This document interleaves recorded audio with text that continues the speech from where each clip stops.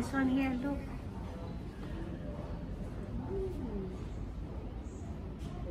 What are they? Little bowl. It is. It doesn't say what it is. Didn't say any.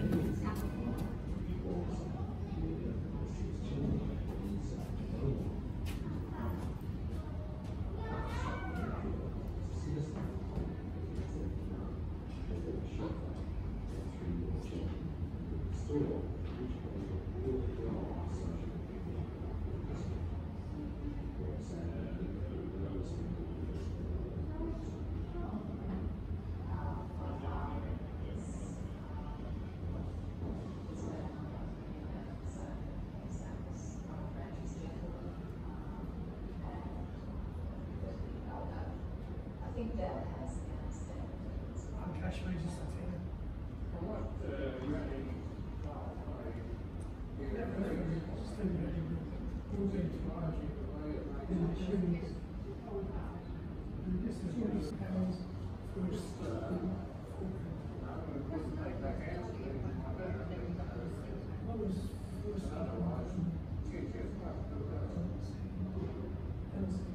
The children's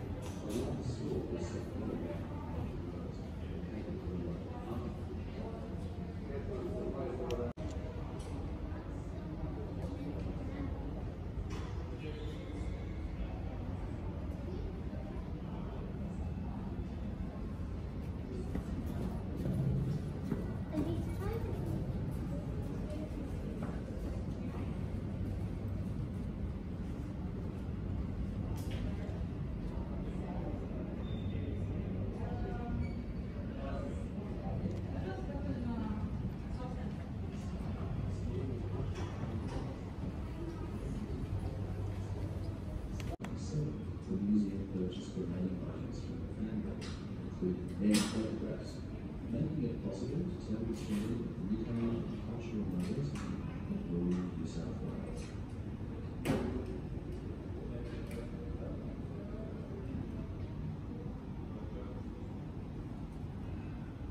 Amelia came to Australia as a child in December 1853. She arrived with her family from Manchester, where they had run a drapery business.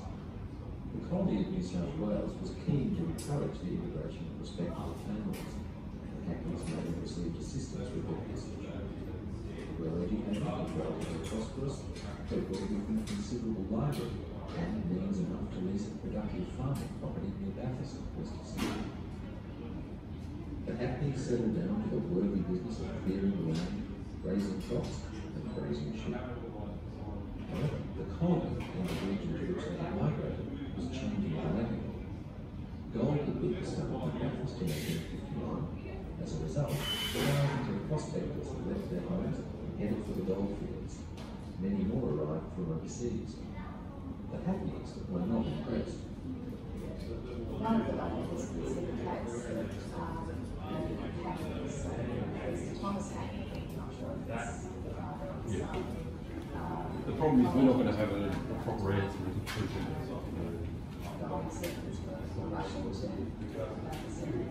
the object, the general was the obviously it's not right to the Hackneys that go on the land and making the living from the land and not put up fuel, I suppose. Over the following decades, the population of the colony grew, and the economy boomed from the export of gold, silver, and wheat. Bathurst had small cabins full of merchandise. At the Will Tower of Goulburn, Charles Rogers built a grand aquarium at the top of in Sydney, the port at which many of the immigrants and overseas workers arrived. Businessmen such as David Jones, Anthony Gordon, and Joseph Farmer took advantage of the market. Consolidating retailing empires with operations were an exception. We also made expeditions into Sydney and paid a visit to farms, and I fitted out and discovered some new homes which are badly altered. The said farmers is a most convenient place. It is an immense establishment divided into departments for everything. Rachel Penny, 1875. The gold rush had brought people from all over the world. There were few Chinese people in New South Wales before 1853, but by 1861 there were 13,000. The newcomers were hard-working and different. Victoria, where many of the Chinese originally headed, had already restricted immigration from China. Sack may have been forced to travel from as far as South Australia to get to New South Wales.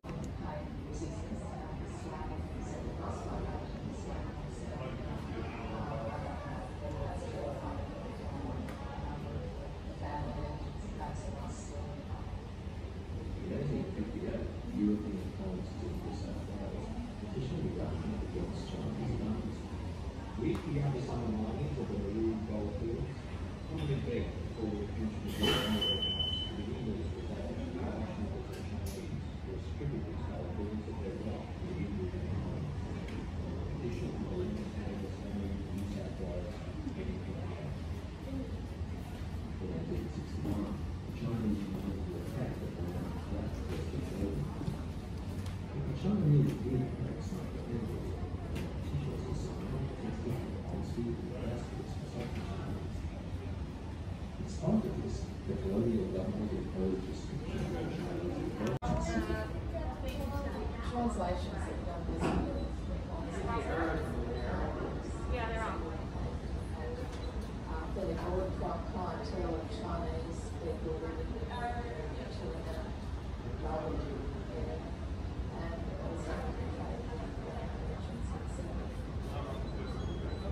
There were very few Chinese women in colonial New South Wales. The Chinese men did establish relationships with European women, sometimes as trade partners. Despite the hostility directed towards them, some Chinese men met and married European women. In 1864, Wong South married Amelia Hackney. I don't know if the family knew him before they left, how long they left. It's a story of his life. Not forever afterwards, they was involved. So, I should have actually very shocked when I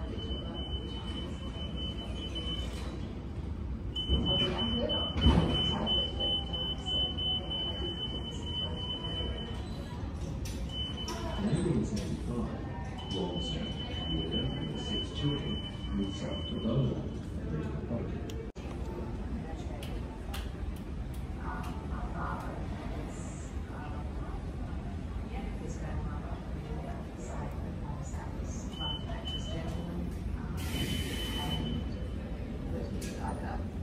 I think that has the understanding of his father educated. What really Ray is a very gentle man. This is the Chinese abacus. The Chinese abacus, or swan pan, has been an important tool for merchants for at least 700 years. It is a quick means of counting goods being bought and sold, and of calculating the cost. Abacuses often have had the owner's trading name on the back. This abacus was used in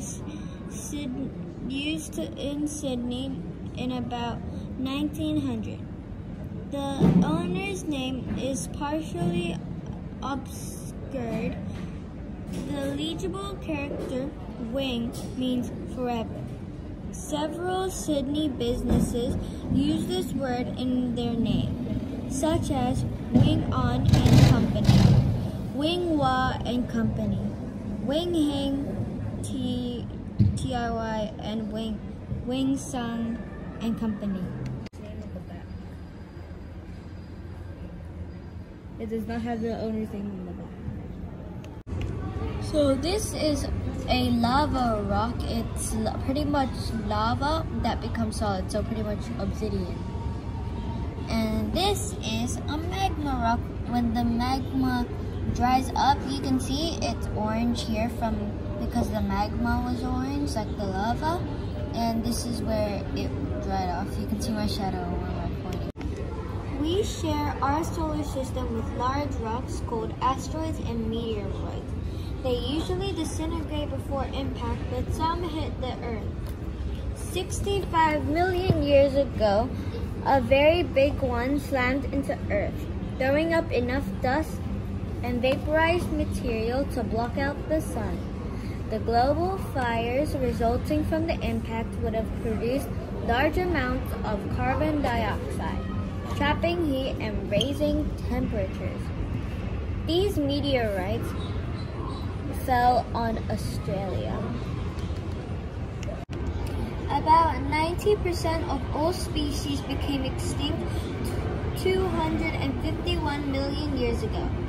Scientists think that temperatures rose as a result of carbon dioxide from volcanoes in Siberia, causing enough warming to trigger the release of methane gas from the ocean. This trapped more heat and created a feedback loop, making the planet hotter and hotter. Creatures with shells like these trilobites and ammonites were hardest hit. This suggests that the oceans were acidic. That turns them into salt. People survived climate change. This footprint was left near Lake Mungo in western New South Wales about 20,000 years ago. The lake once covered about 135 kilometers and teemed with fish, yabbies, and mussels. Human skeletons and fossils confirm that the lake nourished Aboriginal people for at least 25,000 years. But around 14,000 years ago, the climate warmed and the lake dried up. People had to adapt and find food elsewhere. Lake Wango is now a dry lake bed, but the descendants of those early people live on. The poles on this plinth represent the amount of carbon dioxide in the air and the temperature in Antarctica from 1750 to 1950. Carbon dioxide is measured in parts per million by volume, which means the number of units of carbon dioxide per million units of air. During this time, humans started burning vast amounts of coal, oil, and gas to generate energy for industry. Coal-burning system engines were common by 1750, electric motors by 1821, cars by 1908, and jet airliners by 1949. Ice at the South Pole contains air bubbles that are up to 800,000 years old. Snow traps are air bubbles. Snow traps air bubbles when it falls and it is compressed to form ice. Scientists have drilled 3,200 meters into the ice to sample air from ancient times.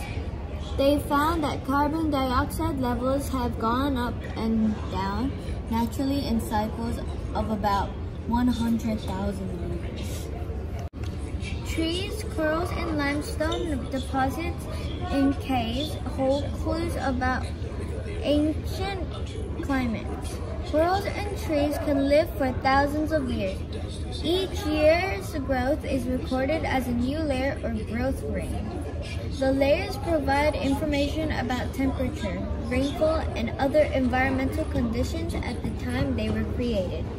The growth rings incorporate materials from the surroundings and thus create a record of the environment's history.